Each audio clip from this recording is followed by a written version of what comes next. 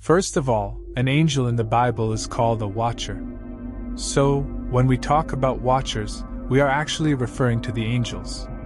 The word appears in the book of Daniel, 4th to 2nd century BC, in both plural and singular forms, where it is used to describe the holiness of the beings. Both good and bad watchers are mentioned in the apocryphal books of Enoch, 2nd to 1st centuries BC, with a particular emphasis on the disobedient ones. 3 references to the category of watcher, or Holy One, watcher, Aramaic, Holy One, Aramaic, Kaddish, can be found in the book of Daniel 4 verse 13, verse 17, and 23 ESV. Nebuchadnezzar introduces the phrase by stating that he witnessed a watcher, a Holy One come down, singular verb, from heaven in a dream. And this is what he heard. The punishment is by the decree of the watchers, the demand by the word of the holy ones, so that the living may know that the Most High rules in the kingdom of men, the watcher says in his dream, according to the man's account. Nebuchadnezzar will also eat grass and go insane. Daniel muses over the king's dream for an hour before answering. This is the interpretation, O king, it is a decree of the Most High, which has come upon my lord. The king saw a watcher, a holy one, coming down from heaven and saying, chop down the tree and destroy it, but leave the stump of its roots in the earth, bound with a band of iron and bronze, in the tender grass of the field, and let him be wet with the dew of heaven, and let his portion be with the beasts of the field. You will be forced to consume grass like an ox, be covered in the dew of heaven, and experience 7 cycles of time until you realize that the Most High rules the kingdom of men and distributes it to whomever he pleases. Johann Wigand, a Lutheran Protestant reformer, believed that the watcher in Nebuchadnezzar's dream represented either God or the Son of God. By connecting verse 17, this matter is by the decree of the watchers, and verse 24, he promoted Trinitarian thinking, this is the decree of the Most High. As an effort by the author of this part of Daniel to show Nebuchadnezzar's Babylonian gods as acknowledging the power of the God of Israel as the Most High, scholars believe, watchers, holy ones, may show an influence of Babylonian religion. The Aramaic text is unclear as to whether verse 14 is being narrated by Nebuchadnezzar or the watcher in his dream, which is where the Greek Septuagint version departs from the Aramaic Masoretic text. The fall of the watchers is a major focus of the first book of Enoch in the books of Enoch.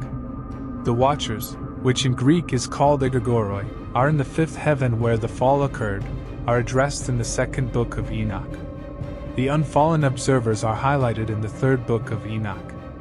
In the book of Enoch, the word watchers is frequently used. The phrase iron we Kaddishin, watchers and holy ones, from the book of the watchers, 1 Enoch 6 verse 36, is found in the Aramaic fragments and alludes to Daniel in Aramaic. Although the usual Aramaic term for an angel, malaka, does not appear in the Aramaic Enoch, the Greek and Ethiopian translations of the Aramaic word for watchers, iron, translated as angel, in Greek, angelos, and in Coptic, mala. According to one interpretation of the Sons of God passage in Genesis 6, angels mated with human females to produce a race of hybrids known as the Nephilim. Some have attempted to date this section of 1 Enoch to sometime in the 2nd to 1st century BC. Iri watcher, singular, is also used to refer to the obedient archangels who chain them, including Raphael. The term iron is primarily used to refer to the disobedient watchers, who totaled 200 and whose leaders are also named. 1 Enoch 22 verse 6. The watchers in the book of Enoch are angels sent to earth to keep an eye on the inhabitants. They soon develop a lust for human women and, encouraged by their leader Samiaza, defect in large numbers to secretly teach humanity, and have children among them. The Nephilim, savage giants that plunder the earth and endanger humanity, are the offspring of these unions. Additionally, Samiaza and his associates taught their human charges, arts and technologies like weaponry, cosmetics, mirrors, sorcery, and other skills that humans would not have learned all at once but rather gradually over time. God eventually permits the great flood to wipe out the Nephilim, but not before sending Uriel to warn Noah to spare the human race. Until Judgment Day, The watchers are imprisoned in the valleys of the earth. Jude verse 6 says, "And the angels which kept not their first estate, but left their own habitation, he hath reserved in everlasting chains under darkness unto the judgment of the great day." The following is a list of the chiefs of tens found in the book of Enoch, and the names of their chiefs are as follows. They had Shemahaza as their leader, Artakoff after him, Remashal is next to him. Kokabel came in fourth, followed by Armumahel in fifth, Ramal in sixth, Daniel in seventh, Zikal in eighth, Barakal in ninth, and Asel in 10th. He ranked Hermani as the 11th person, Madarel as the 12th, Ananel as the 13th person, Setuel as the 14th person, Samshil as the 15th person, Sariel as the 16th person, Tumiel as the 17th person, Turiel as the 18th person, Yamiel as the 19th person, and Yehadiel as the 20th person. These are the chiefs of the 10-man groups.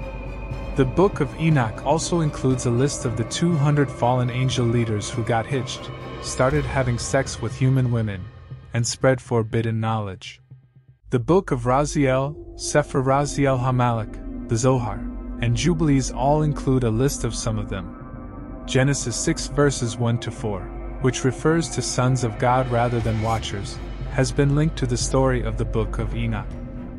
The sons of God took as many of the daughters of man as they desired as wives when men started to proliferate on earth, and daughters started to be born to them.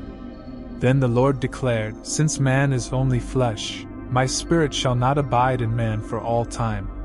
120 years will make up his days."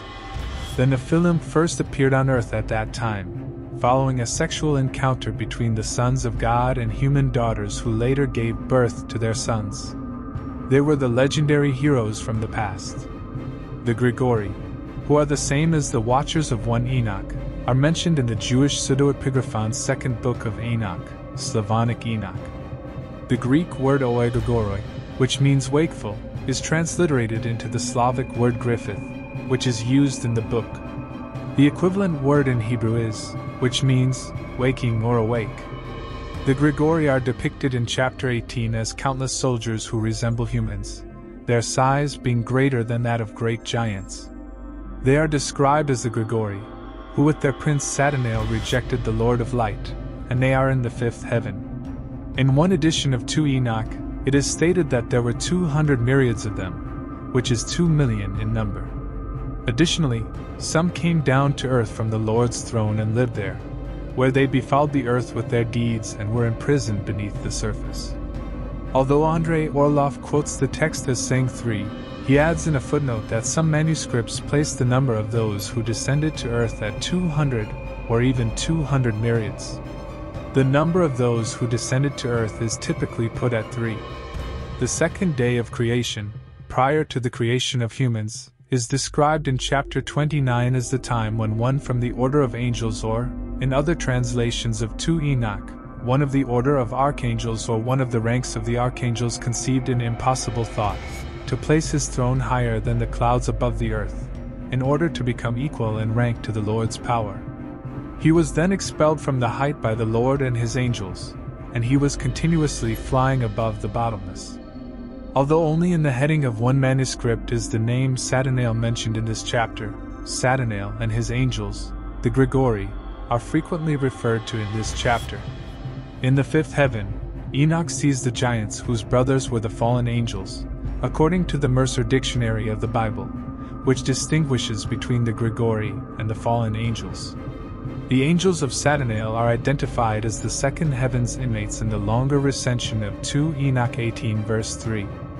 The myth of the Watchers is said to have originated in Lebanon when Aramaic writers attempted to decipher the imagery on Mesopotamian stone monuments without being able to read their Akkadian text, according to Jonathan Ben-Dov of the University of Haifa.